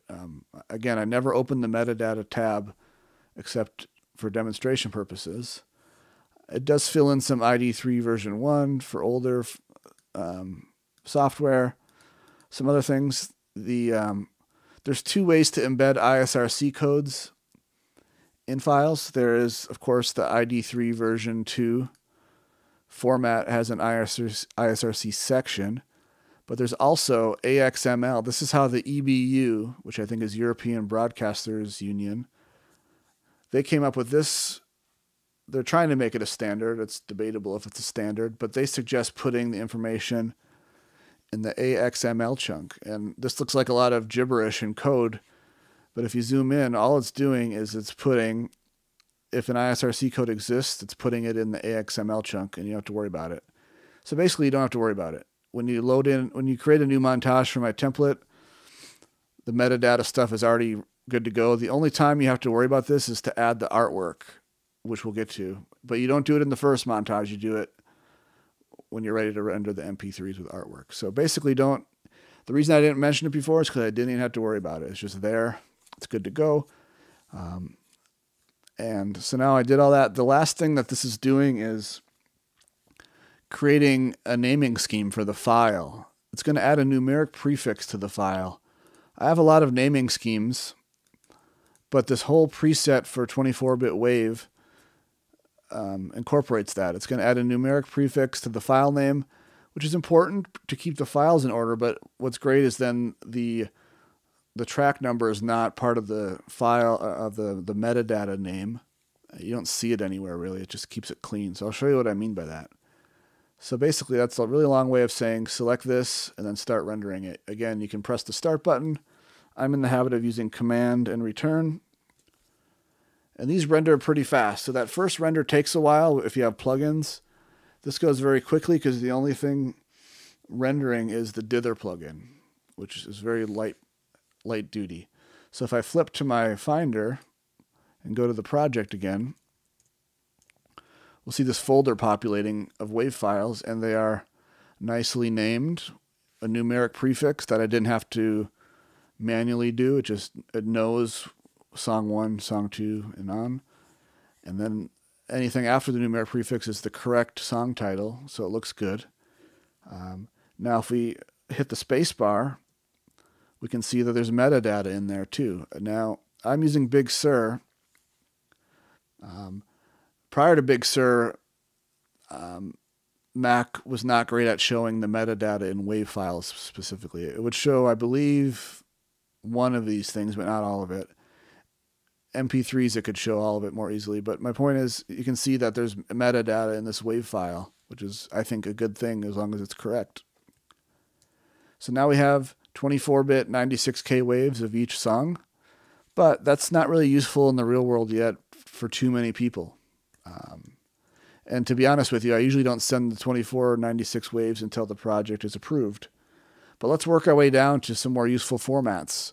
WaveLab has a batch processor. So what I'm going to do is downsample that floating point 96K version, not the files I rendered. These are not going to be touched any further. I'm going to take this file, the whole album, and downsample it to floating point 44.1. Now, WaveLab has a batch processor for doing things like this. And to be honest, I'm not super familiar with the batch processor because before WaveLab 10, or actually it was WaveLab 9, WaveLab did not have the best sounding sample rate conversion. Now it has really good sample rate conversion. SOX is the algorithm. So I really should get in the habit of perhaps using that, but I want to demonstrate that you don't need to use WaveLab. You can use a third party. So I'm going to open up RX and add that floating point render. Again, the whole album is one file, and you can see it's 64-bit float, 96K. I'm going to downsample this to 44.1 floating point. Now I'm going to give it its own folder because it's going to be the same file name, and as you know, you can't have two files of the same name in the same folder, really. So I create a new folder called 44.1 renders and convert that down. And in the meantime, I can jump back over. And what we're going to do, we're going to use a feature called customized montage duplicate. The slow way of getting there is file, new, from current file, customized duplicate, create, and then you point to the file that way. That's the slow way. The fast way for me is I programmed a shortcut, which is command. And I can never remember if it's forward or backward slash, but it's the slash that's right above the return key and right below the delete key. Not in the number pad. It's right above the return key. So command and that slash will bring up this menu. And it's going to ask, where is this file you want to use to create the new montage duplicate? And it's still processing. Should be done soon. There it is. So the key here is the file needs to be the same name. And it is. You can have it be a different name, but you have to tell it what's the difference. You can there's a little naming scheme, but basically I just keep it so it's the same name. It's a lot easier. Point it to that folder, press OK. And now we have a new montage at 44.1. All the data is there. So it's an exact duplicate of my montage, but at a lower sample rate. Because in case it goes without saying, you want to lock in your processing at the highest sample rate available. You don't want to... I wanted to lock in all my processing at 96K, aside from the dithering. Now, if you have a Stream Deck, it's even faster because I've doubled up my shortcuts. I just press one button, point it to the folder. All this stuff is done so fast when you get into flow and you're not trying to explain it.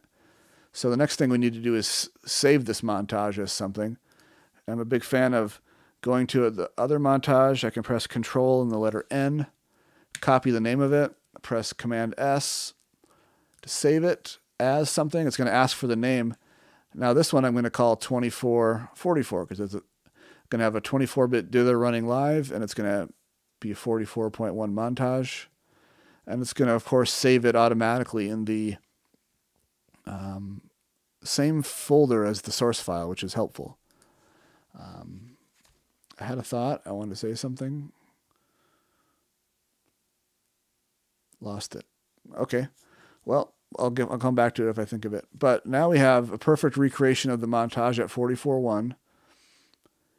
And with a 24-bit dither running live. I didn't even have to change it. It was there from the previous one. You know, this montage had it. Oops. This montage had it, so this one's going to have it too. So don't have to worry about it. If I need to, I can reselect this render preset, but it's probably still selected. The only thing I need to do here is I don't want to save it to that same folder. I want it to be to a new folder. And what I love about WaveLab is you don't have to manually create the folder with a lot of clicks. You know, that's time consuming. All you have to do is go into this field, the location field, change the 96 to a 44, change nothing else, press Command and Return, and now I'm rendering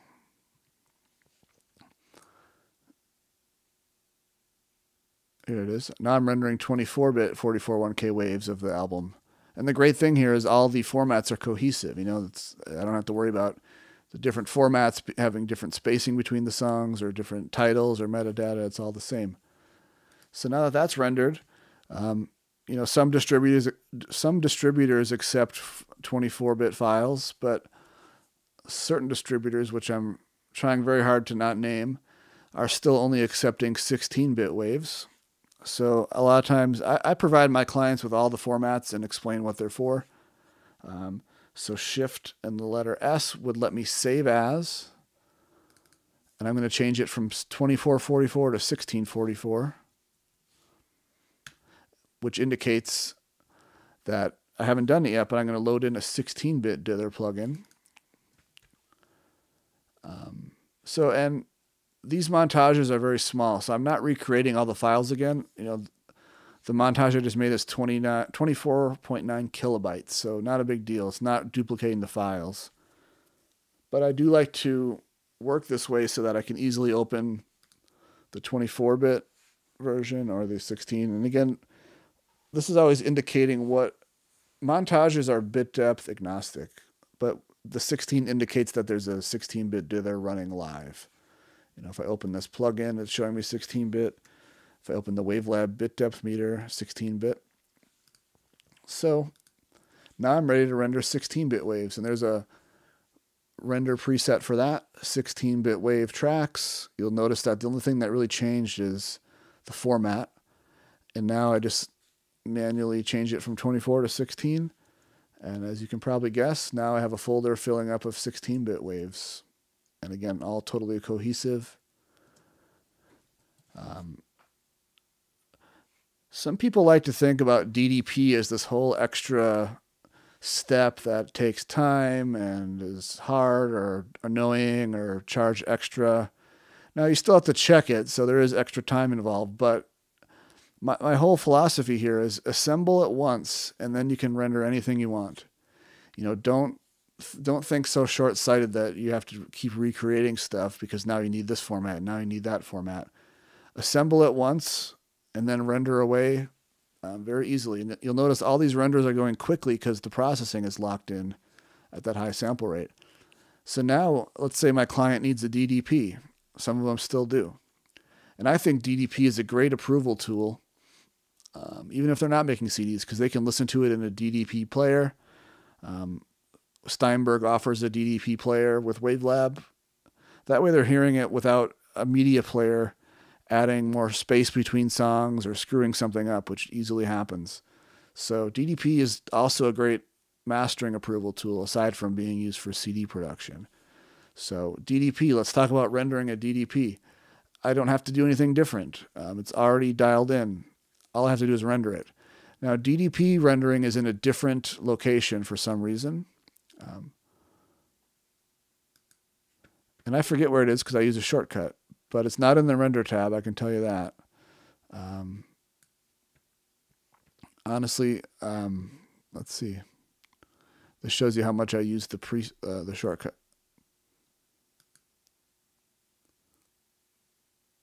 Well, I can tell you right now, my shortcut is Shift, and then I press the letter D twice, and it brings up this. Let's see if I can find it quick. Right. Maybe I can get to it if I... Slightly embarrassing, but I just use the shortcut all the time. So Shift and press the letter D twice. It brings up the right audio CD or DDP window.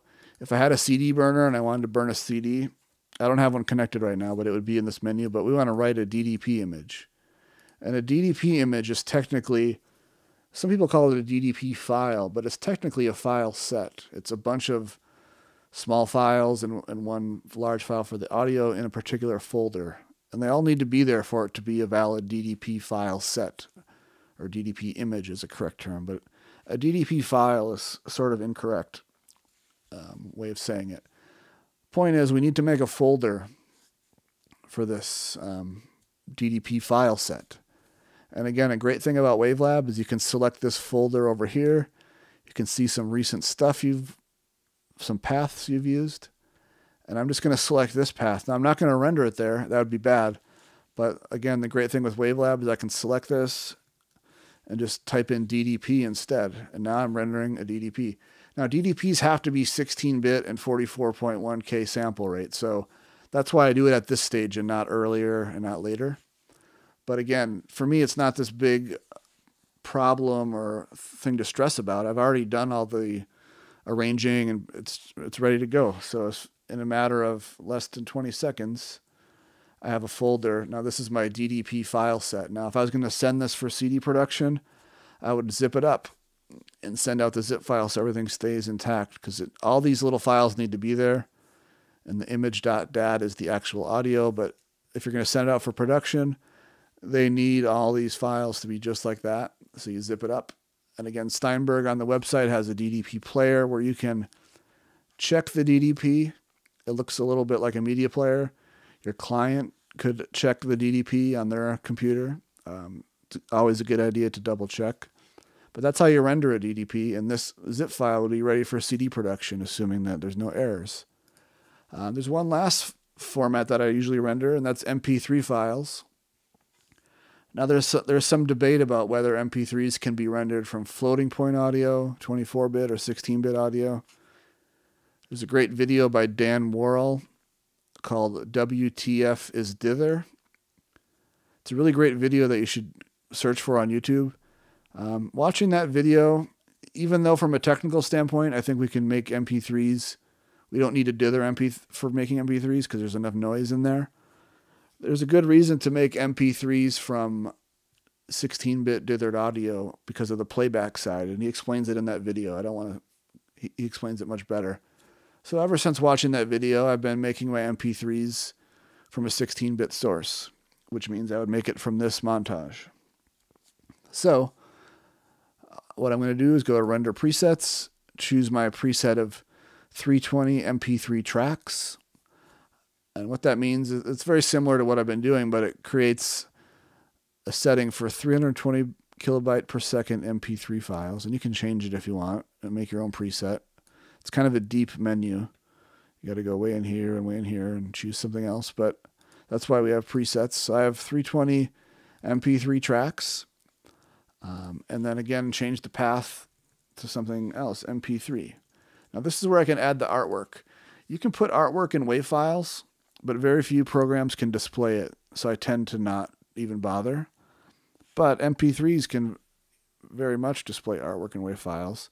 This is the only time I go into the metadata tab. Even though I'm adding metadata, it's also preset. I never go into the metadata tab until it's time to add the artwork.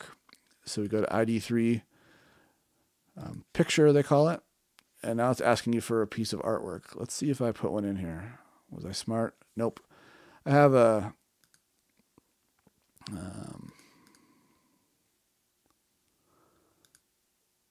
I have a piece of artwork somewhere. Maybe I'll have to steal it from another project.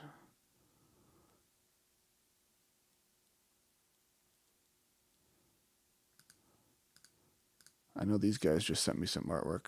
So I'm going to put this artwork in there. Isn't that great?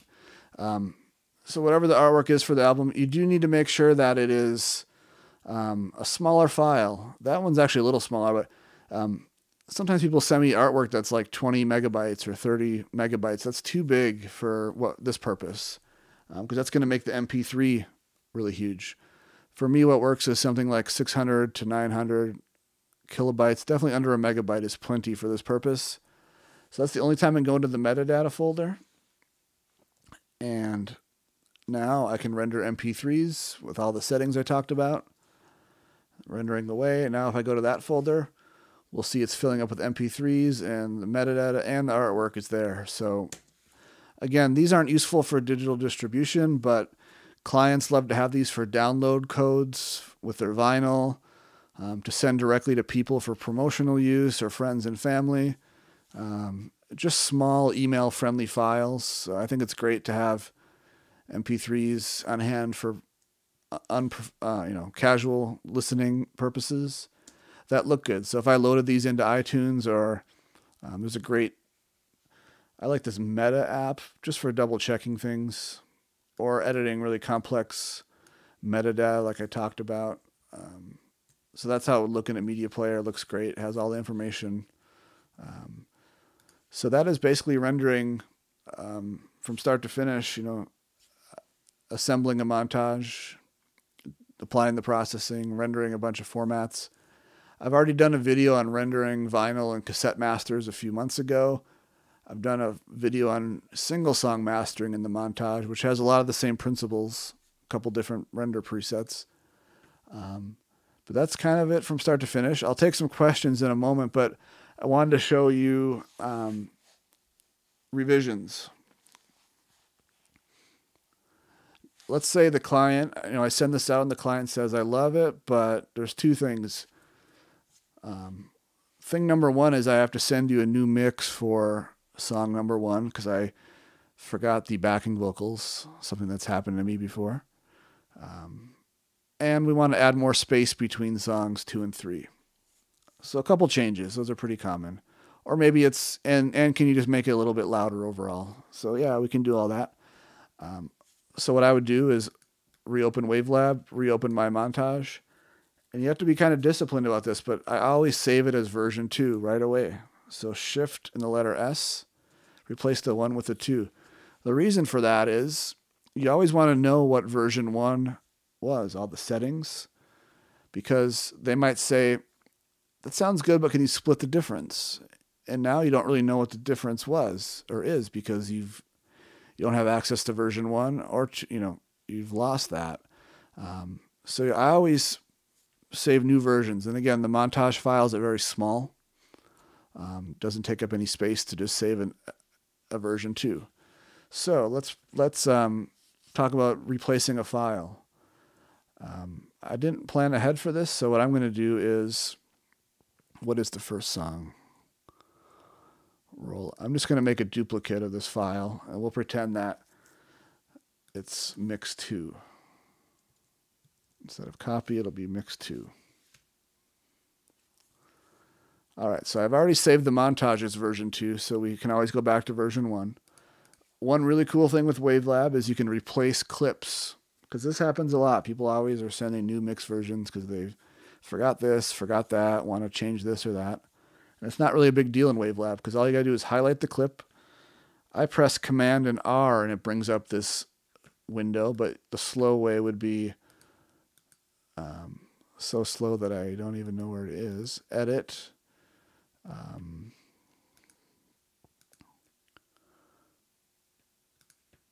I just use the shortcut so much that okay, it's in the Insert ribbon tab, Replace Audio File, and you can navigate to it that way as well. But again, I use Command R to replace this clip, and then I just need to find it. The WaveLab's original files.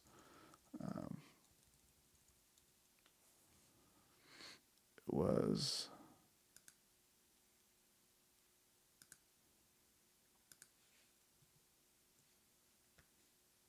it is in here right after refs, original files, mix 2. Why did it? Oh, I think when I renamed it, I goofed it up here. We got to do .wave. How did I do that? One more time here. Sorry about the delay. But the point here is we want to navigate to the new mix file, and it just loaded it in for me. Now, it looks the same, so it's not going to be an exciting change, but you can see, you can verify on the clip name that it's mix 2. And now you have mix 2 in your montage. All your clip effects remain. Everything's the same. So if the change is super minor, like they just, changed a lyric, or if the change is minor, you don't need to do anything. If they turn up the bass guitar, yeah, maybe you want to check out your EQ and readjust the clip effects. And that's why it's so important to have a version 2 of your montage. Or sorry, version 1. And then you can work with version 2 and see what you did in previous versions. Now they want to add more space between songs 2 and 3. We can just slide that over. And because everything, the montage has ripple mode. And I have it in global by default. So that means when I when I add more space between songs 2 and 3, everything moves with it. So the relationship between all these stay the same. The markers move with it. Of course, I wouldn't add that much space, but you get the idea. You can turn ripple mode off. There's been times where I wanted to do something like that for whatever reason. And you can turn it on a track-by-track basis, which I rarely do. But typically for me, ripple mode is on. And that's that. So let's say we want to do that, and then they want to make it a little louder overall. So we crank it up more. Doesn't that sound amazing? Of course, I'm doing this quickly as a joke, but now we've made our changes. Because we changed the song spacing, the markers are no longer quantized. And the one thing with my long render that I do, because we're using, and this could change in a future version, but because we're using CD image and Q sheet to repopulate the data, it does shift the markers to the nearest CD frame. But again, I'm a proponent of always having your markers quantized, because you just never know. If the client decides to make CDs, then when you make a DDP, if the markers are not quantized, it's going to quantize them when it makes the DDP. And we're talking fractions of a second, but I think it's better for you to know where the markers are rather than have them get quantized, because it could mean the difference of being here or here. It could mean the difference of catching the tail end of something or cropping off the tail end of something. My point is, now that we move the markers kind of freely without thinking about CD frames, I want to requantize the markers. So there's a setting for that in the CD wizard. Control C calls up the CD wizard. And I have a setting called quantize only. So that turns off everything you see except for quantize. So it's so small that you're not going to be able to see the marker move, but you'll notice a little red dot here. That means that it did something. It quantized the markers. And let me undo it. So we're talking a small amount. A lot of times it doesn't matter, but there are times where it does. So I'm in a habit of always do it. Why not? It's going to quantize at some point anyway. You may as well be in control of it. So now we've made all the changes. We can render a new version. Now I do a lot of the same steps. Initial montage render it to the 96K renders folder. The cool thing is you can select this icon and it's going to show you the file that exists. Just delete the Wave version 1 and change it to version 2. And now you're doing all the same steps again. Send it out. If you get to version 2, 3, you can start to delete some of these version 1 renders if you want to. Clean up space because you won't need them. But that's how I handle revisions. It's also how I handle instrumentals. Let's say that this album gets approved, but they need the instrumental versions mastered. Then I would, and the album's done, I would revisit my original source montage, Shift S, then maybe add instrumental to the name, then load in one by one the instrumental mixes on top, in place of the main versions. Make sure the timing. That's the other thing too, is sometimes new mixes come in with different timing because they didn't bounce it from the same start point. It's kind of frustrating, but sometimes you need to wiggle this around to get it back. Another good reason why you should always have your reference of version 1. But if I'm doing instrumentals, I can load in the instrumental version to each clip. And the cool thing about that is that all the processing is the same for each song. I don't have to redo any of that. Then I usually add instrumental to the marker name really quickly. I would do it to all the songs, of course, but if you go back to here then you can put it to the CD text, which affects the metadata and the whole deal. So I only did half the songs, but you get the idea for instrumentals. It's kind of the same process. And if you need 48K versions for video or something, you can also use the custom montage duplicate to get to 48K instead of 44.1. It can go any direction, any sample rate. So that's basically EP and album mastering in a nutshell as far as that. So if there's any questions, I'm happy to answer them. I know this went pretty long and I had another minor hiccup at the start where the mic was muted, but thanks for bearing with me here. I had a couple changes. Also using an SM7, so I don't know if it's better or worse, but feels better. So anyways, if there's any questions, I'll answer them. Otherwise, head over to WaveLab Help, the website. A lot of resources on here. I always post the videos, so I'll post this one once I get off here. You can download presets. You can download a list of the shortcuts. There's a link to the Facebook group where I and a lot of others help people out with WaveLab. It's just WaveLab users group on Facebook. There's the official WaveLab forum where PG, who invented and still develops WaveLab, is very active. You can ask him feature requests, questions. He's more of a Windows user. I'm more of a Mac user. There's some other links and, of course, booking if you want to do a session. So WaveLab Help. There's one question here. In the envelope tab, is it possible to have volume? And yeah, it's a great question. I only talked about volume automation, but if you go to the envelope tab, there's actually, I don't know how much I want to talk about it, but you can also automate effects on clips. But let's talk about this question. By default, it shows you the volume and fades.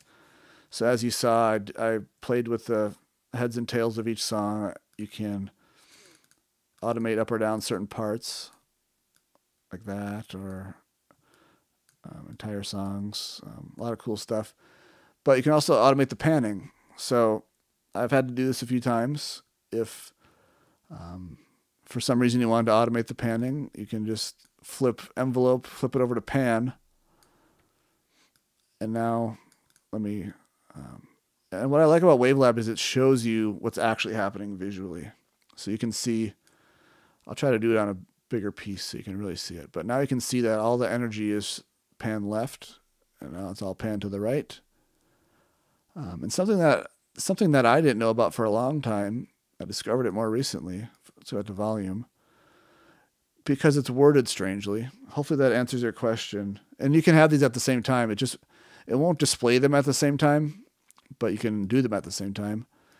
So on this particular song too, there's my volume automation, and there is my panning automation. You just can't, or you can hide it if you don't like how that looks, but you can do both. You just can't see both. Let's see here. It's only in the volume area, and it's worded so weirdly that I never clicked on it, but you can press convert to stereo. Now you can automate the left and right channels differently. So if, I don't know why I would do this, but if I wanted to turn up just the left channel in this little section here, I can do just that. And now it's only doing the left channel. So that's a little tip that I learned not so long ago for some reason. I think it's because it's called convert. The last thing I'll talk about to see if there's any questions is you can automate clip effects, but not in the way you may want to right now. But there could be some improvements coming soon to WaveLab. But let's say I have this EQ on this song, and I do it so infrequently that, forgive me if I'm being slow. Channel processing. So if you insert an effect on a clip, and this is just for clip effects, you can press this arrow, and why can't I edit automation envelope?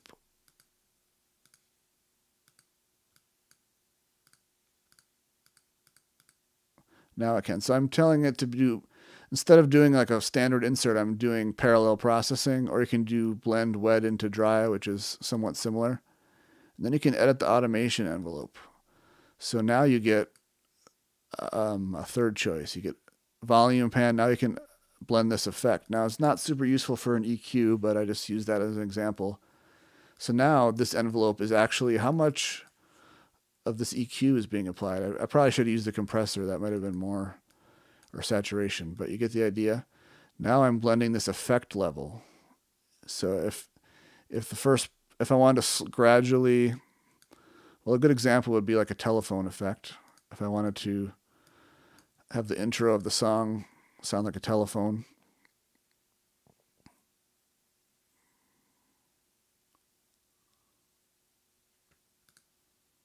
Could do something like this.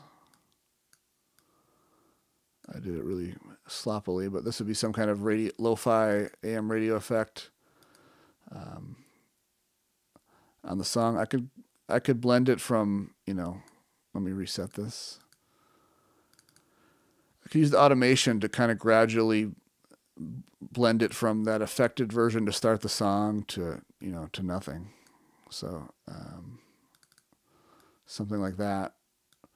In theory, this would kind of start the song lo-fi, like this weird filter, and then it would gradually change back to full frequent, for the full sound. So you can automate, you can use the envelope to automate the blend of effects, but not the parameters. So, well, I think that's all the questions we seem to have. Thanks for watching. Sorry about the technical difficulties last time and a little bit today. The next one will be at the end of June, actually. I'm going to take the end of May off. I'm going to do one in June. I'm going to start to bring back a few guests, a couple WaveLab users that you probably recognize their name, and do more of an interview style and have them share their screen and how they work in WaveLab. But for now, that's all I have for this video. And again, thanks for watching it. And if you have any questions, any follow-up questions, just go to the Facebook group on WaveLab or the user forum on the Steinberg website, and you'll get some more help. Thanks.